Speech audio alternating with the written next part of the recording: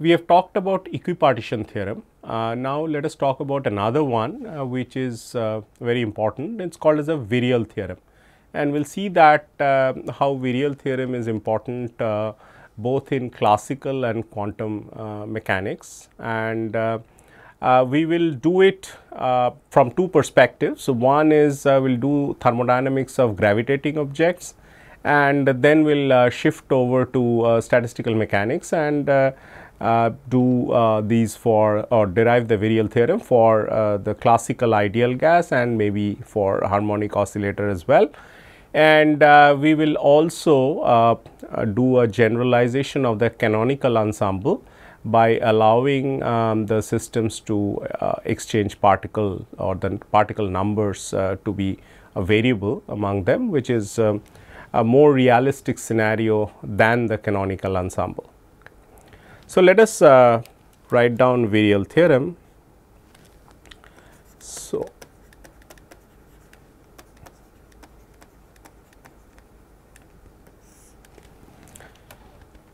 we will have to define what is a virial. This word may be new to you, to at least some of you, and it states basically it tries to find a relationship between average kinetic energy, let us call it as K, and average potential energy V. Okay. And you see that this is quite useful because the total energy is the sum of the kinetic and the potential energies, and if we know the relationship, the average relationship of these K and V, or even in quantum physics, which is known as the expectation value of the kinetic energy and the potential energy, then we know that how the energy is actually distributed between the kinetic and potential energies in a system.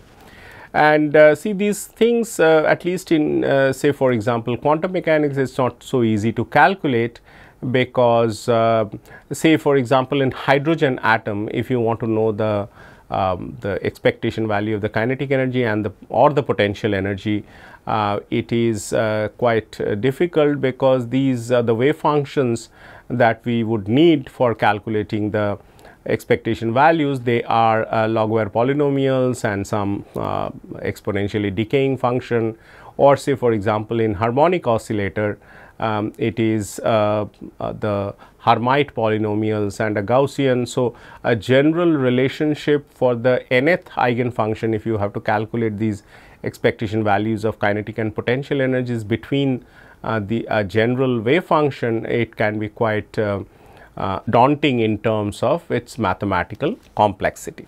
So, this straight away gives an example or rather establishes a relationship between K and V.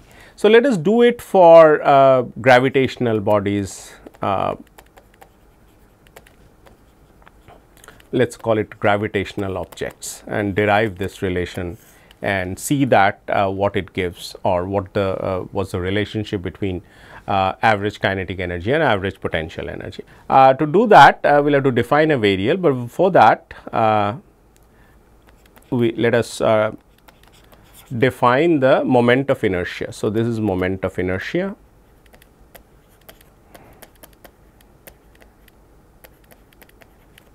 and this all of you are familiar in classical mechanics, and this is equal to I equal to 1 to n for say n point objects. It is Ri and you have this square. So, there is a general definition of moment of inertia, all of you are familiar with this, and this is Mi into Ri dot Ri, and I of course goes from 1 to n. So, this is the definition of moment of inertia, and the time derivative of this moment of inertia is called as a virial. So, we will define virial, and there is a slight adjustment that is done to include a factor of 2 in the denominator. So, virial is defined as virial.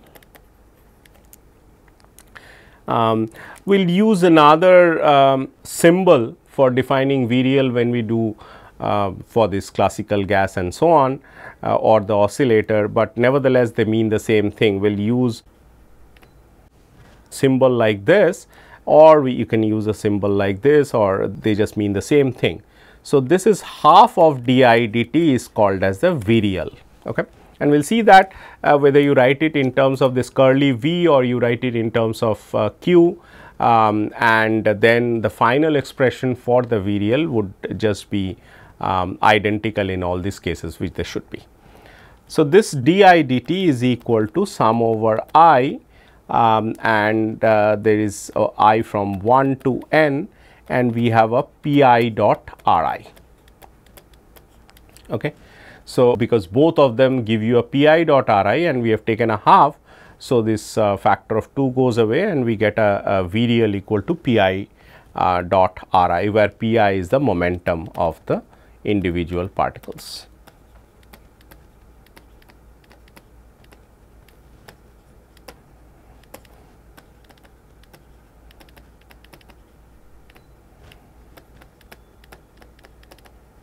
All right. So, then what we do is for deriving this theorem, we will use the time derivative of this, which is dq dt, which is equal to, so we have a chain rule that needs to be applied, and we have a I equal to 1 to n, and you have a dpi dt dot ri plus pi, plus I equal to 1 to n pi dot vi. Okay. Vi is nothing but dri dt, and if we use Newton's second law,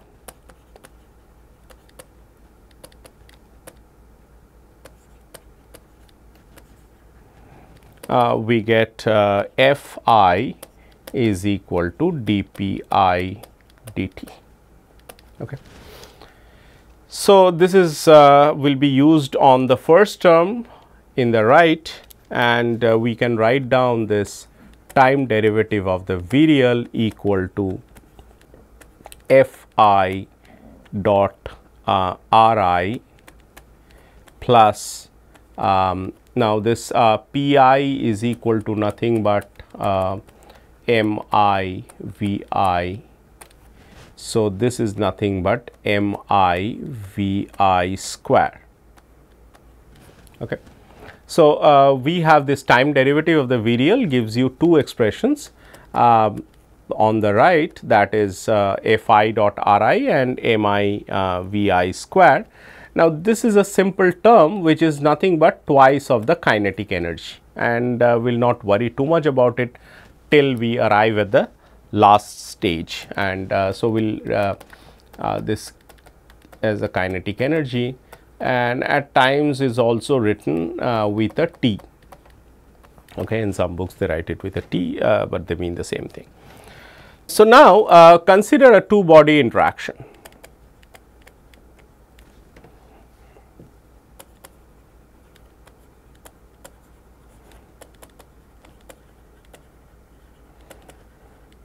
And in fact, it is very important to understand that anything larger than two bodies, it is very difficult to handle, and most of the time it is not possible to handle three body interactions.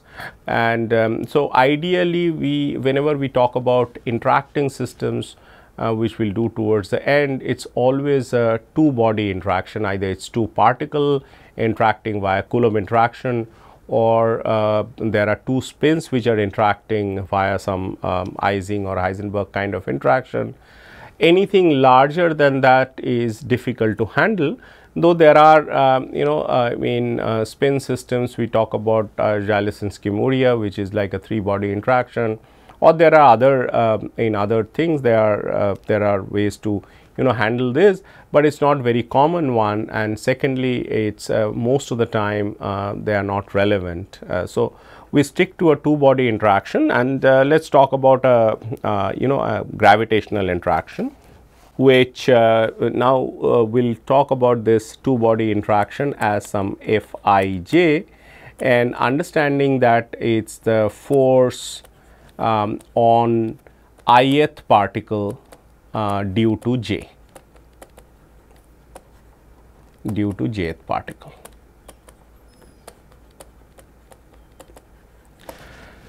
So, the first term can be written as sum over I from 1 to n, and this is there is another sum from j which is not equal to I, and there is a f I j dotted with r I. Okay. So, now what I do is that I sort of consider that there are two body interaction. We write interaction, but here we are writing it as a force. So, which means that this two body interaction gives rise to a force, and most likely for a conservative case this force and interaction are related by a negative gradient, that is force is equal to negative gradient of a potential. And so, this is a two body force in that sense. So, which is what we have written here, and this f I j dot r I.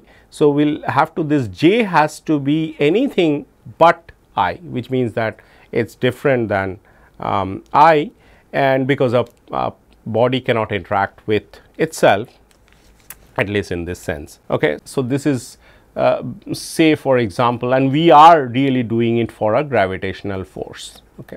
So, this f I j is a gravitational force.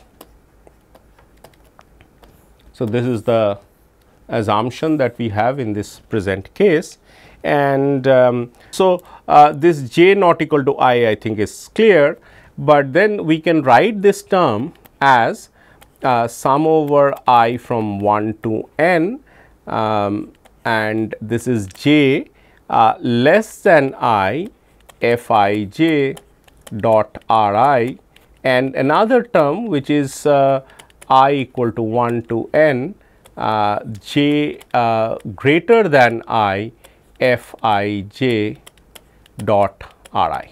I think it is clear because j is not equal to I. So, I take all the j's which are less than I as this term, and all the j's which are greater than I as this term, and let me write this as a and b terms. These are a and b.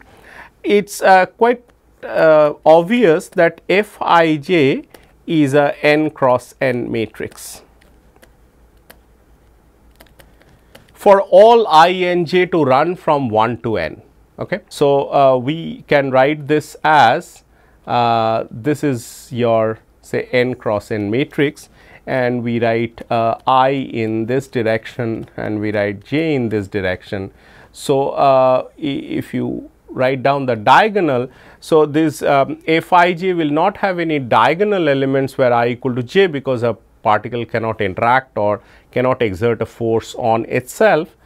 So, we have all these terms which are the first term, which are j less than I, would be represented in the lower diagonal, that is the lower block in the lower to the diagonal, and this is in the upper diagonal. So, b is a term that represents upper diagonal, and where j is greater than I.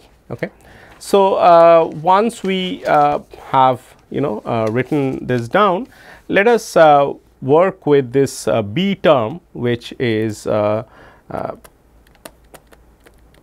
mean you can work with either, but we will just take b for example and then manipulate it and write it such that it looks similar to a and can be combined in some sense. Let me see how we can do that.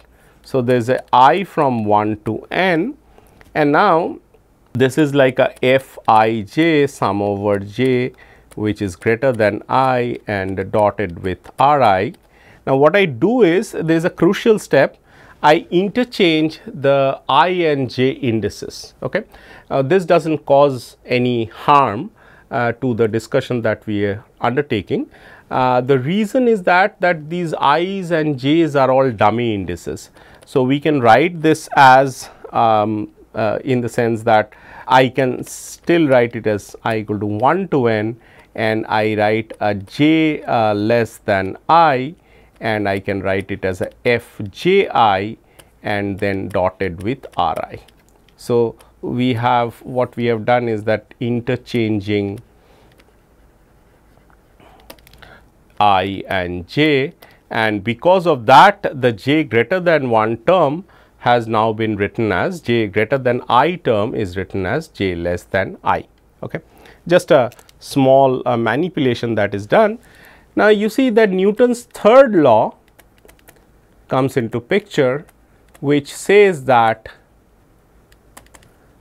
f I j equal to minus f j I. Okay. So, this equal and opposite force acting on a pair of bodies, and then my B can be written as sum over 1 to n j less than I and f I j dotted with R j. Okay. Let me see whether there is a mistake that I have made. This should be j, because I have changed R and I and j. All right. Sorry about that. So, this is equal to minus f I j R j. Now, I can combine A and B, which gives me this f I dot R I, which is one term in the derivative of the virial. This is equal to f I dot R I equal to, which was like A plus B. Now, this is like a sum over I equal to 1 to n j less than I for both the terms. I have a f I j dot R I and a minus sum over I equal to 1 to n and a j less than I f I j dot R j, and I can now combine the two terms and write this down as the first term is I from 1 to n. So, whether you write I to be equal to j, it really does not matter. I mean, in the sense that both these are dummy indices, they both go from 1 to n, with the only constraint that they are not this j is not equal to I, and so it is either greater than I or less than I. That is why this sum in B, which appears here, we do not change this this index that you see here. So, this still remains as I. So, I will write it here.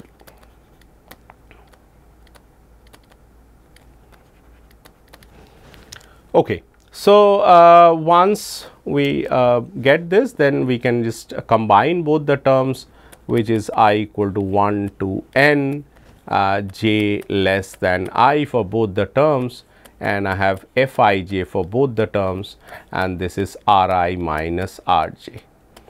Now, you can introduce the shorthand notation where you write R I j equal to R I minus R j.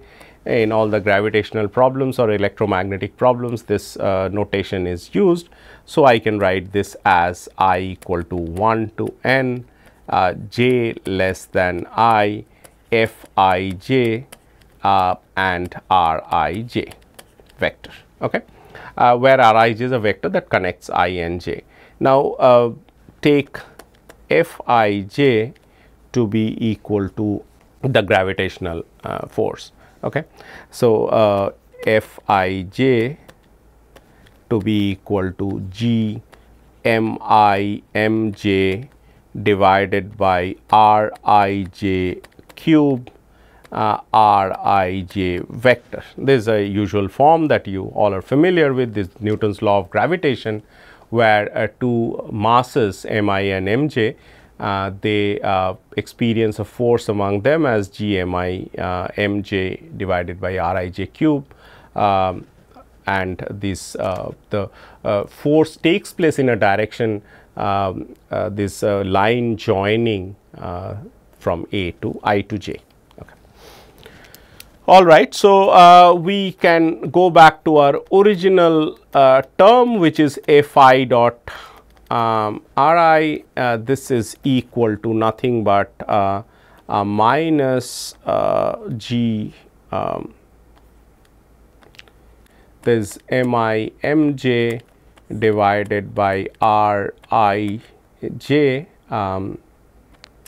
cube and then there is a Rij dot Rij, right, because this Ri is now this is equal to Fij dot Rij. So, Fij is this. Now, there another Rij. So, that makes it Rij square. Now, this will cancel and I get what I get is I get a term which is equal to the potential. So, this is the potential and this can be written as I equal to 1 to n and there is j that is less than I, and this is nothing but equal to Vij. Okay. And so, this is the term that we have, and along with that we also have a potential energy. Okay. So, this is Ri minus Rj, and so there is a term. So, this is Ri minus Rj, that is fine. So, this is that Rij equal to Ri minus Rj, and we have this potential term as this, and so your dq dt, that is time derivative of the virial, is now the total potential energy plus twice the kinetic energy, that is what we have derived. So, this is dq dt, and the theorem demands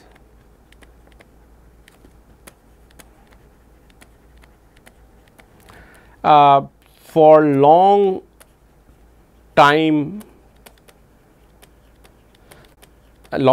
the time average of dq dt is equal to 0. Okay. So, what we mean is that so if you have a dq dt average which is nothing but 1 over t 0 to t dq dt, this should be equal to 0 for t large. Okay. Ideally means t going to infinity. What I mean is that the equilibrium value of this derivative of the virial has to vanish, and that is what the theorem demands. Okay.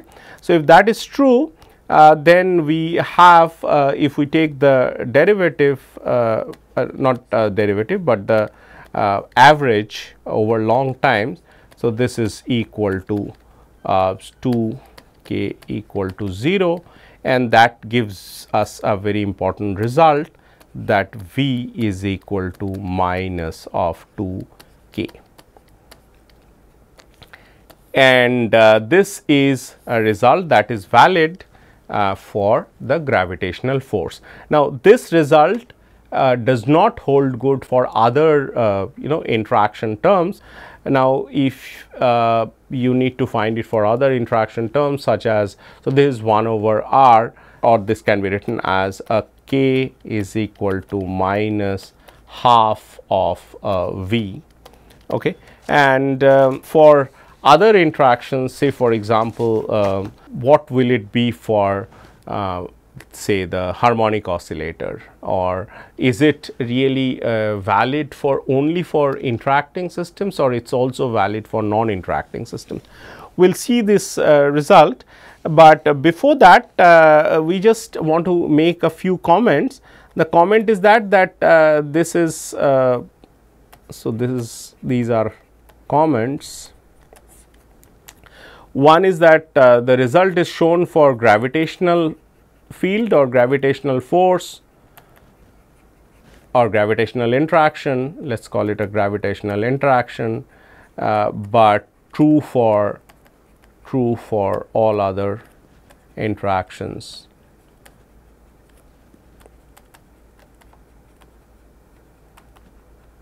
So, we state a simple result without a proof, that actually if you have a V going as some constant into some r to the power alpha, then the relationship between k and V is alpha by 2 into, so k is equal to average value of k equal to alpha by 2 into V. See here alpha equal to minus 1. So we got it as k equal to minus half of v, and so if you have v is equal to say r to the power square, which is the case for harmonic oscillator, in that case we will have a k to be equal to v, and this is another known problem in classical mechanics, that the average value of kinetic energy and the average value of potential energy is they are same. And in fact, this is also the statement of equipartition theorem, because equipartition theorem says that energy is equally partitioned at a given temperature T at equilibrium between all the harmonic degrees of freedom. So, you have one harmonic degree of freedom as the kinetic energy, which is p square, and the other harmonic degree of freedom is the potential energy, which goes as x square or r square, and so there this thing should be valid as well. Okay. So, this is one comment, and then second comment is that results are equally valid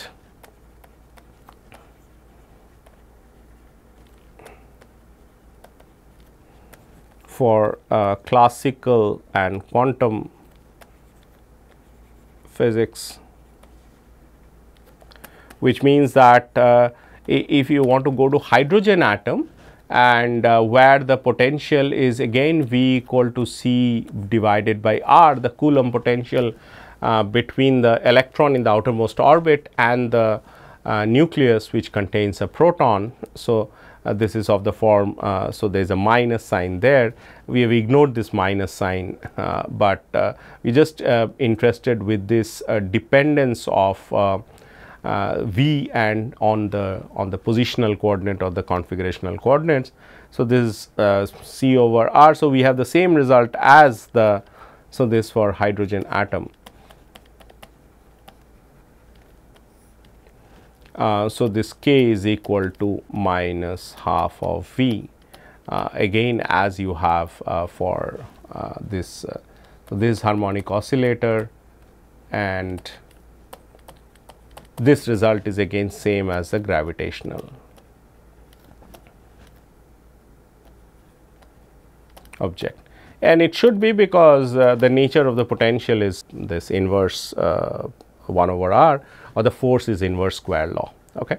Now, just imagine for a moment, I mean, if you have to calculate the expectation value of the kinetic energy between any arbitrary state of the hydrogen atom, which contains a log-ware polynomial and these exponential minus alpha r kind of term, and then trying to do this would require you to do a lot of mathematics in order to get this values, but we without doing any calculation we have this k equal to minus half of V, and also k plus V is equal to the energy of the system, which in this case is minus 13.6 by n square. Okay. So, we have this relation between k and V, and we also have another relation between k and V. So, we can calculate these values, these expectation values of kinetic and potential energies without any problem. All right. So, these two are the comments about this Virial theorem. Now, let us go to statistical mechanics.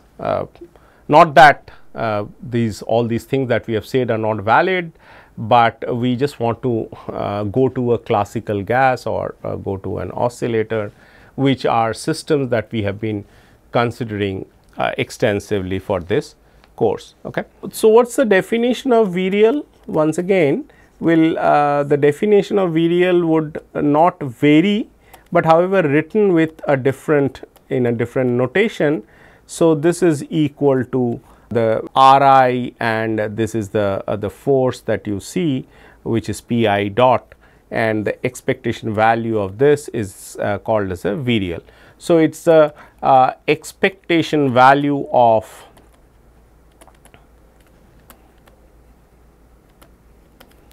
the sum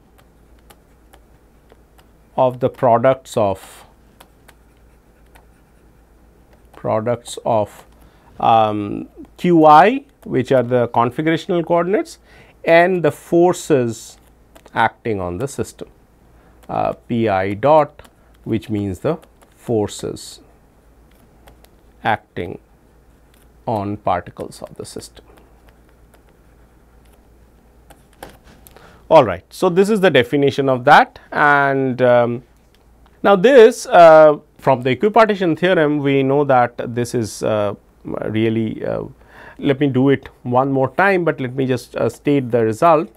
So, this is Qi Pi dot minus 3 nkt. I have not written it in this form, but I will do it. Let me do it here in this particular form, that. So, that will require me to derive. So, this is nothing but the equipartition theorem. This will need me to derive the equipartition theorem in terms of the virial. Okay. So, let us in a simple case, let us consider the Hamiltonian of the system to be a function of the Q and P, okay, which are written earlier, and then you consider what is the average value of this and x j. Now, you might wonder this from Q and P I am going to x I and x j. So, x I and x j can be any of the 6 n coordinates.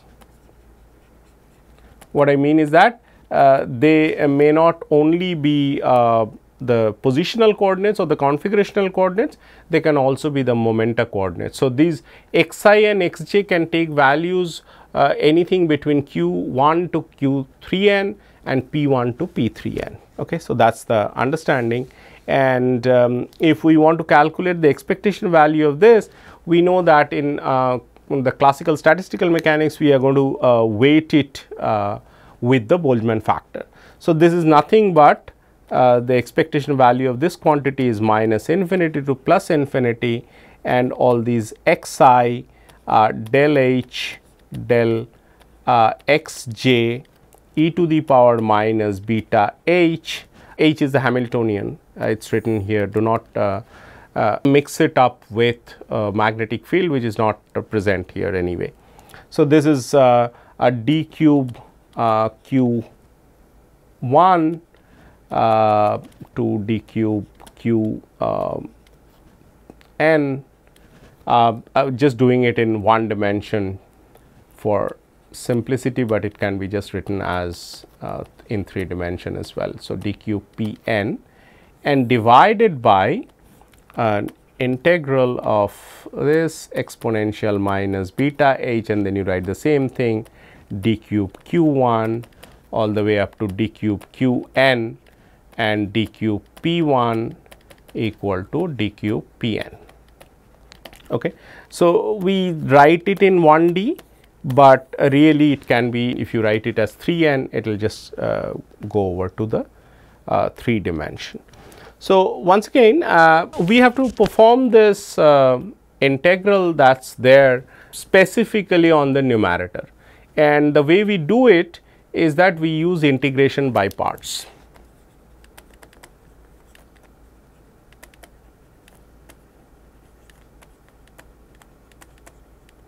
And what do you take as first function and second function? So, you take the first function as x I and the second function v as del h del x j exponential minus beta h.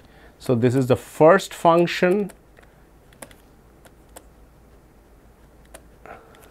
and this is the second function.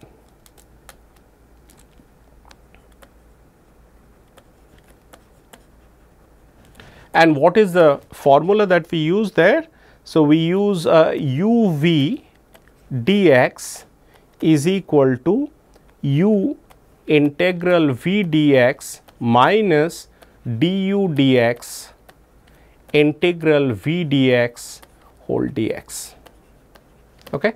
So, now you have identified what is u and what is b, sorry v, and then we can do this quantity which is equal to xi del h del xj. This would give us, so the we are just simply doing the integral of the numerator.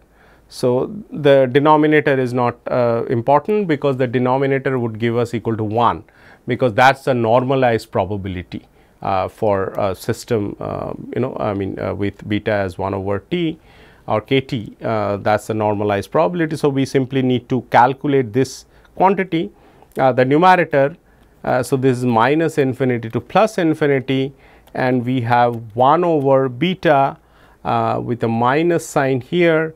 Please do it carefully and you should get this result, and e to the power minus beta h. So, that is your integral v dx, and this is from xj equal to minus infinity to xj variable to be plus infinity, okay, and plus 1 over beta, and there is a del xi del xj, that is the second term, and there is a e to the power minus beta h dxj, and then what we do is that we will write it as d cube qj d cube pj. Now, I will write a prime here and a prime here, with the understanding that the dxj is not included. So, dxj, that coordinate is not included, and once again I remind you that dxj, the xj coordinate does not necessarily mean that we are talking about positional coordinate. We can talk about it as a momentum coordinate also. So, any of the p1 to pn, it could be there. We will just see it in a moment that this xj is just a dummy index. So, dxj is excluded from this integral, because you have already written a dxj inside this square bracket. Now, you see the first term really goes to 0, because at the extremum coordinates of the Hamiltonian really becomes very large. Okay. So, the Hamiltonian diverges at these plus infinity and minus infinity of one of the coordinates, because this h is a function of p and q. So, this xj can be either p or q, and this goes to 0 because of that, because exponential minus beta h goes to 0. So, we are left with one term only, and this term is nothing but delta ij. So, you are taking a derivative of xi with respect to xj, and unless I equal to j, this would vanish. So, we are left with a term, this is equal to 1 over beta delta ij, and then of course, all these terms which are exponential beta h d cube q1 to d cube qn and d cube p1 to d cube pn. Now, your dxj is included. So, all coordinates are included.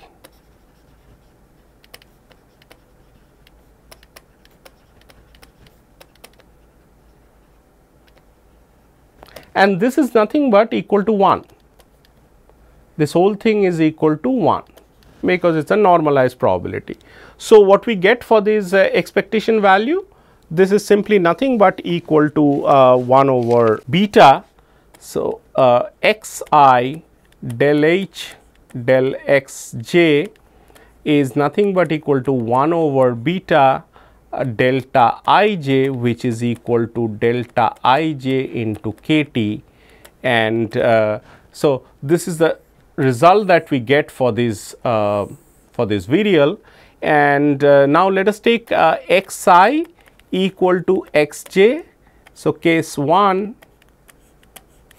xi equal to xj equal to pi, that is all these coordinates are xi and xj both are all are momentum coordinates. So, then we can write it as pi del h del pi is equal to pi, and del h del pi, as you know, is equal to qi dot. So, this is equal to kt, okay, because we have taken I equal to j. Case 2,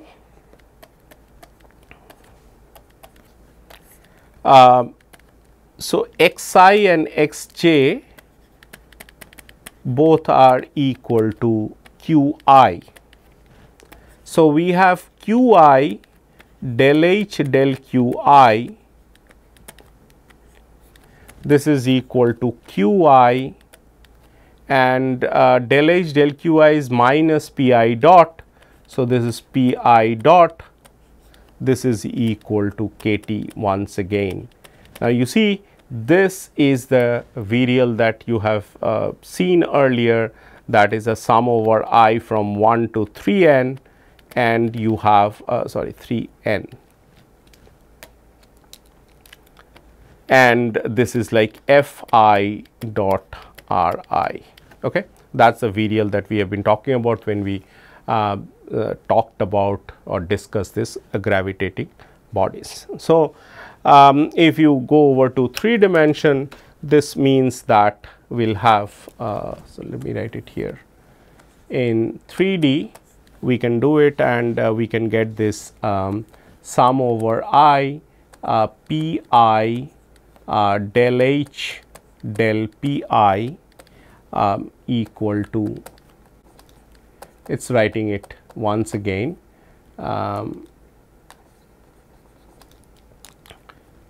yes, I mean this thing should have been inside. So, this is inside. So, this is equal to pi qi dot, which is equal to 3n kt, and similarly you have sum over I qi del h del qi, this is equal to minus of qi pi dot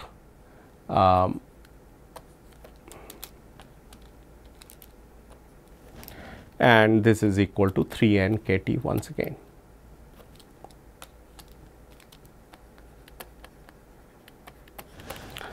So, that tells that each harmonic degree of freedom gives you this nkt, the 2 harmonic degrees of freedom, p square plus q square, because h is explicitly taken as a function of q and p, and so this equipartition theorem is proved using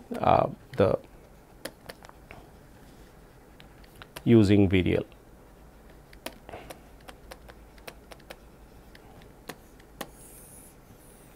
Okay. So, that tells us that they are consistent with each other, and we get these nice results that the energy is equally partitioned between each harmonic degree of freedom. It is one of the cornerstone results in statistical mechanics. Let me do it for a gas, classical ideal gas.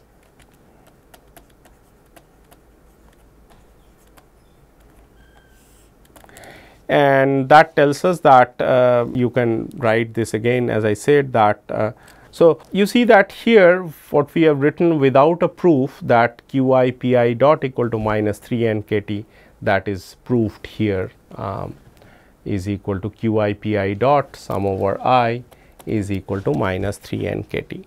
Okay. So, once again, as I said, that use this as a virial, definition of a virial, which is nothing but qi fi, and this is equal to, now this fi is nothing but equal to p ds, or ds is the area. So, for a gas which is enclosed in a container, so this is the piston that you have, and so there is a gas there. So, the force that is there is entirely due to the pressure, and this pressure is nothing but so the force is equal to minus P ds, and the reason that we have written a minus sign is that the P is acting downward here, and so that is the pressure due to the piston, and ds, which is the surface area, that is acting upward. And so, we have there is this sign, mutual sign between them, and this is equal to minus P, and then there is a S, and then there is a R dot ds. So, R is nothing but Qi, and F is written as P ds, and so on. So, R is the position vector of the particles in the gas, which are in the vicinity of the wells that you see. Okay. So, this is nothing but equal to minus P, and we can, P is the pressure. Okay. So, this is the pressure, as we said. Now, this we can use a divergence theorem to convert it into a divergence of R dV. Okay. And divergence of R is nothing but 3, because in 3 spatial direction we can write it as I ddx plus I cap ddx plus I cap ddy, or you can write it as del del y, j cap del del y, and k cap dd del del z, dotted with x I cap plus y j cap plus z k cap, and this is nothing but equal to 3. So, this is equal to 3. Okay. So, this becomes equal to minus 3 PV. So, virial for a classical ideal gas, virial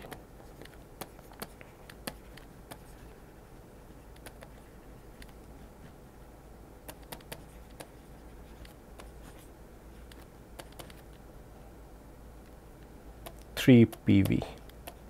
Okay. And if we use this relation, the one that is here, here the last relation, where we have taken H to be only a function of Q, or rather only a function of one coordinate, not it may not be Q. I mean, in this particular case, it is a P, that is momentum.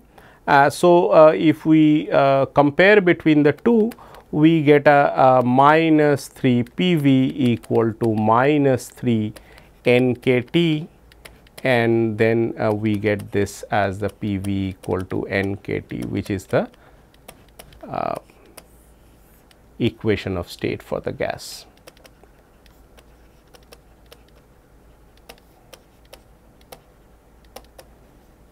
Okay. And the internal energy is of course purely kinetic, and the virial is nothing but equal to minus 2 the kinetic energy. So, this purely kinetic. So, we are talking about classical ideal gas, there is no interaction between them. So, what we have done is that we have derived two very important theorems in statistical mechanics, the equipartition theorem and the virial theorem. The equipartition theorem says at an equilibrium temperature T, how the energy is partitioned between various harmonic degrees of freedom, and it says that it is equally partitioned. Okay. And hence we have done a virial theorem which establishes a relationship between the average kinetic energy and average potential energy, and is equally valid for an interacting system, a pairwise interacting system, which we are mostly familiar with. In that context, we have shown this result to be valid for this gravitational system, and then you can also write it for the harmonic oscillator and get this this relationship between the average value of V and the average kinetic energy.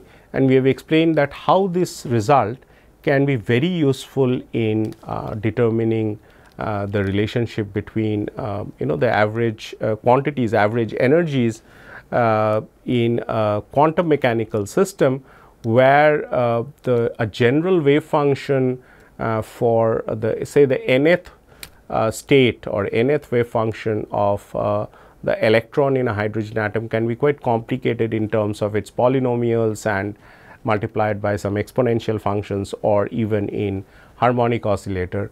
But this theorem, that is a Virial theorem, gives you a very nice and crisp relationship between k and v, or t and v, if you like to call it. All right. So, let us go over to grand canonical distribution.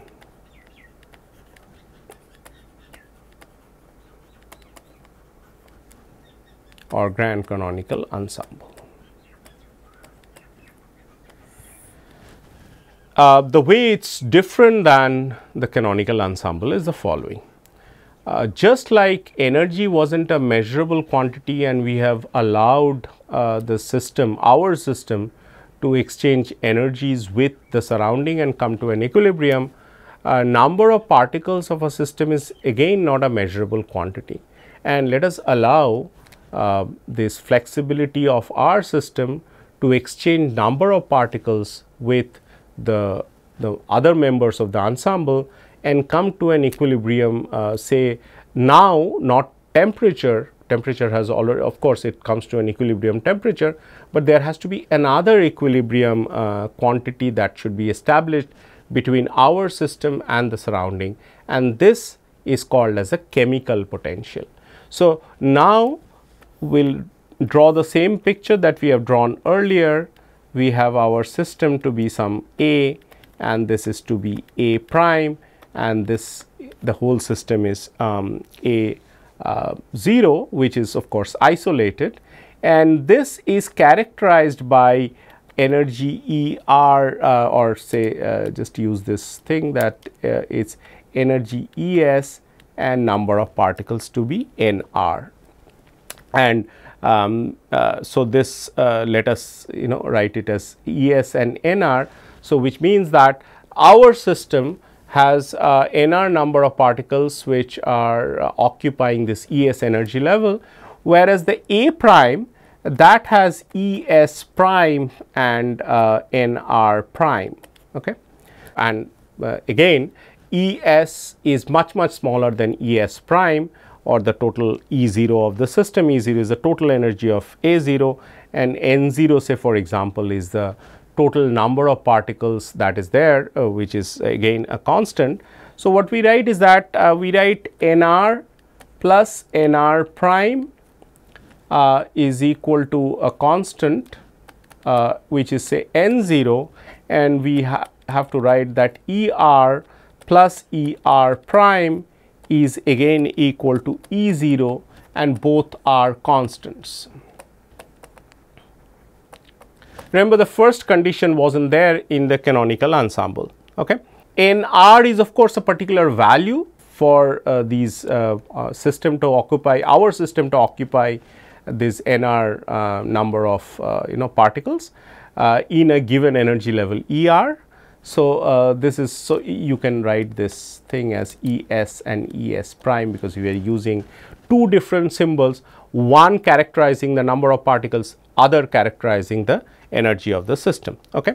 And once again these N r over N 0 is equal to 1 minus N r prime by N 0, which is much smaller than 1, which we have seen earlier, and E s over E 0 is 1 minus E s prime over E 0, which is again much smaller than 1. We will not do an entire derivation, but the derivation follows exactly along the same lines as the canonical ensemble, and you can rerun this derivation now with an additional Lagrange's undetermined multiplier, which will introduce, which is called as a chemical potential, or the mu. Okay. So, we ask this question that what is the probability that the system of mine or system of ours, which has N r number of particles, occupies an energy state E s among all the possible available energy states of the problem. Now, in order to do that, we will have to consider the number of microstates that are present, that can be available, or that are accessible for all the other members of the ensemble to be distributed between these energy levels E s prime and this nr prime being the number of particles. Okay. The probability is P r s, which is proportional to the omega prime nr prime E s prime. Okay. This has been explained thoroughly when we did the canonical ensemble, why this probability has to depend upon the number of microstates of all other members of the ensemble excluding our system to occupy these various energy levels, because our system has only one microstate, and all the other microstates are equally available to all the different members of the ensemble. And because these events are independent, so we multiply 1 by this number, which is omega prime, which is for the system A prime to occupy nr number of particles among the available E s prime systems. So, what we do is this is proportional to omega prime and n 0 minus nr and E 0 minus E s.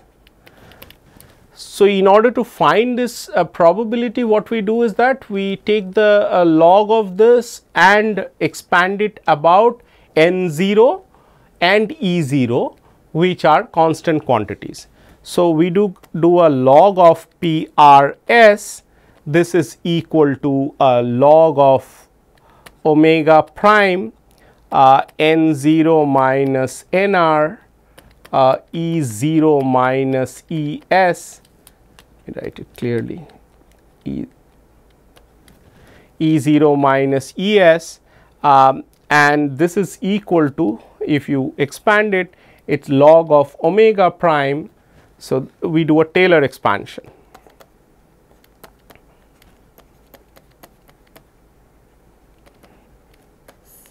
And to remind you, what is Taylor expansion? Taylor expansion is f of x expanded about x 0, the first term is constant, and then you have a df dx or del f del x.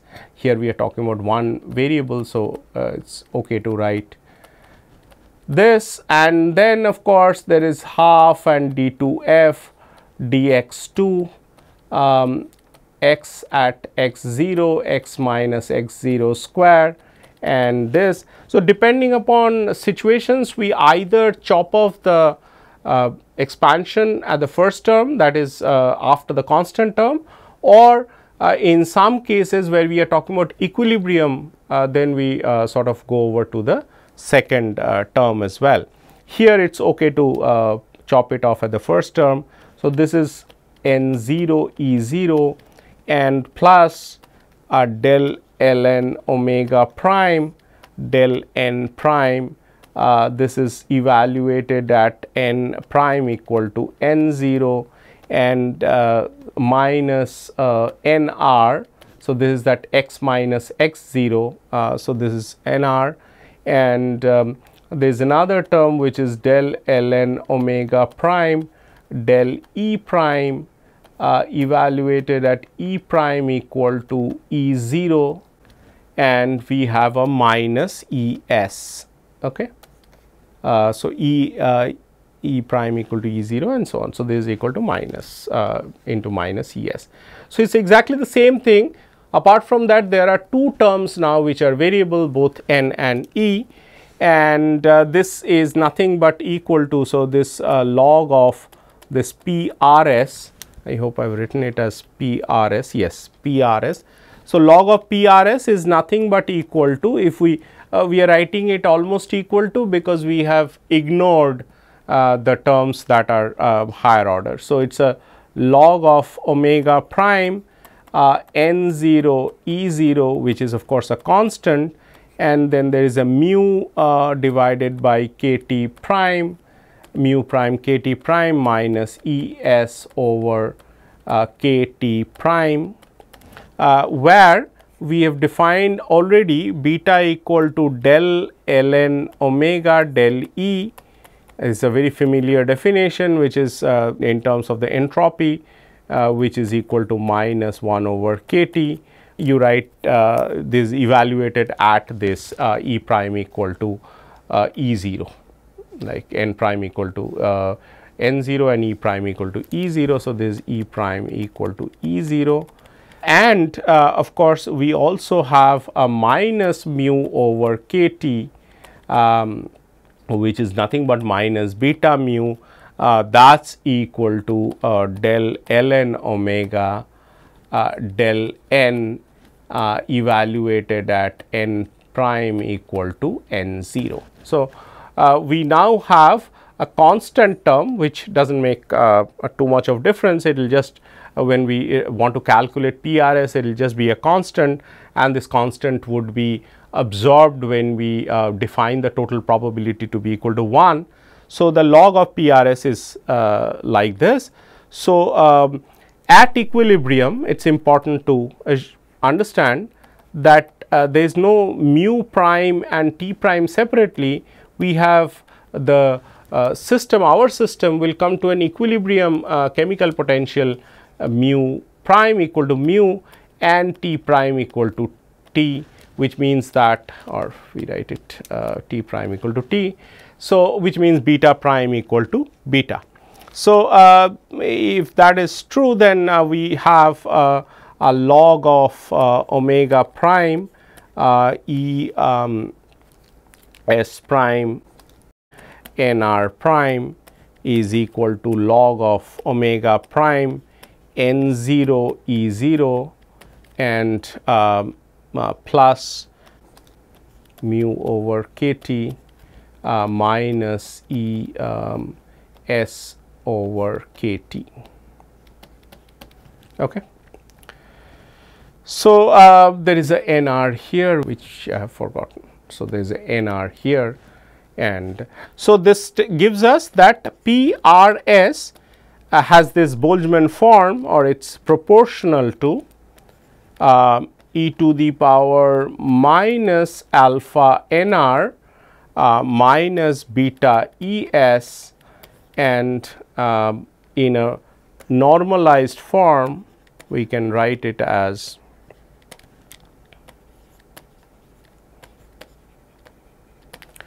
PRS is equal to exponential minus alpha nr and beta ES and divided by sum over RS exponential minus alpha nr minus beta ES, where of course your alpha is equal to minus mu over kT and beta equal to 1 over kT. Okay. So, these are the two Lagrange's undetermined multiplier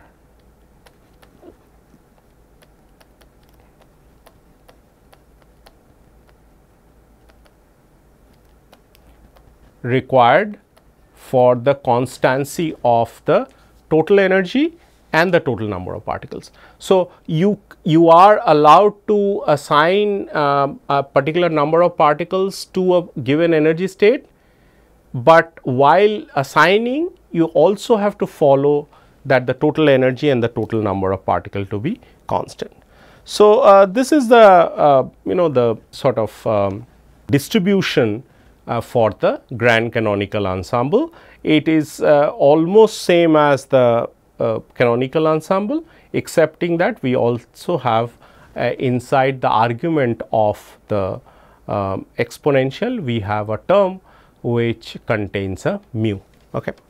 And if we want to know that how is this like this quantity which we have done earlier NRS, that is how is this distribution, how does this distribution look like, that is assignment of particles in different energy levels.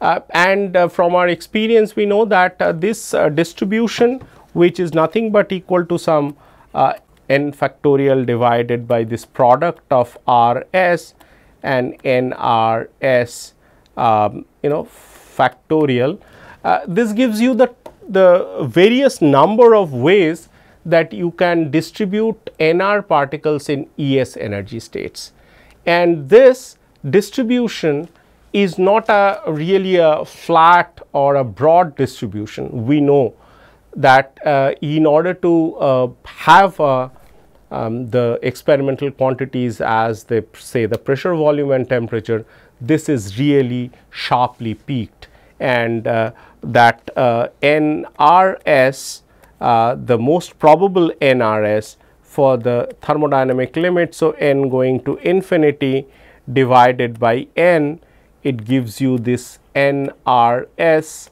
star divided by n, again limit n going to infinity. This is nothing but the same distribution that we just saw, minus alpha NR minus beta ES and divided by sum over R and S exponential minus alpha NR minus beta ES. I hope you appreciate that that there are enormously large number of ways to distribute a number of particles, certain number of particles in certain energy levels. However, among these enormously large number of possibilities, there are only the average possibility is same as the most probable possibility, which are given here because the average value of NRS is same as this NRS star. We have not done this derivation here, but we have done the derivation while we discussed canonical distribution, but the same, as I said, everything else follows through. This gives you the distribution to be sharply peaked, and these distributions are very important for us. We just write down the average number of particles and average energy, and end here this discussion, and will of course carry on with some examples of the grand canonical. So, now you see that you are allowed to exchange number of particles between your system and the surroundings, or each of the members of the ensemble of the surrounding, they can also exchange energy and number of particles.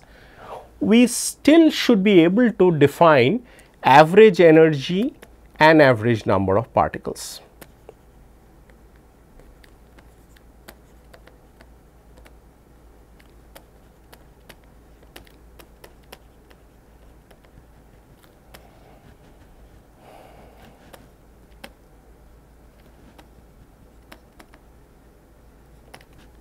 This is an important sort of understanding or concept that we need to imbibe here. So, this n is equal to R S NR exponential minus alpha NR minus beta ES, and this is divided by sum over RS exponential this probability, of course, this Boltzmann probability. Just a definition, stick to the basic definition that you are trying to calculate the average value of a quantity. You weight it by its weight, statistical weight, which is here the Boltzmann term, and then you divide it by the total probability, which is of course equal to 1.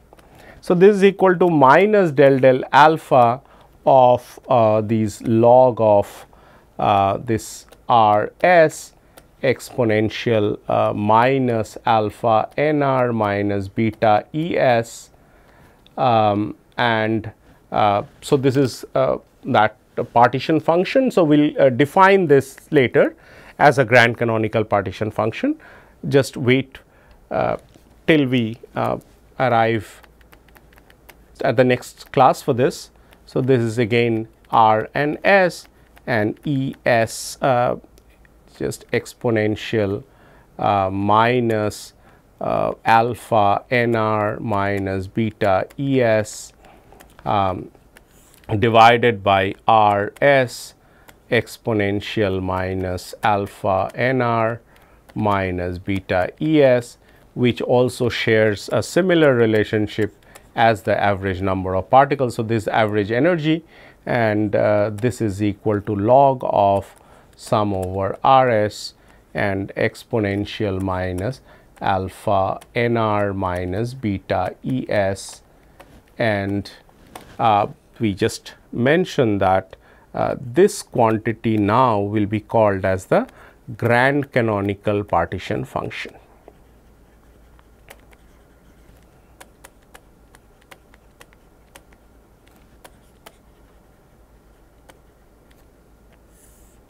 So, this is equal to this sum over Rs exponential minus alpha nr minus beta Es, and of course, alpha is equal to minus mu over kT and beta equal to 1 over kT. Okay. And just like what we have done for the canonical distribution, we will use it in order to find or rather the kT log z will be related to a potential which we will call as a grand potential, and this G is for the grand canonical. Okay. We will use this terminology and then we will use that in order to calculate various quantities that we are familiar with. So, we shall stop here and carry on with more discussions on the grand canonical ensemble. Thank you.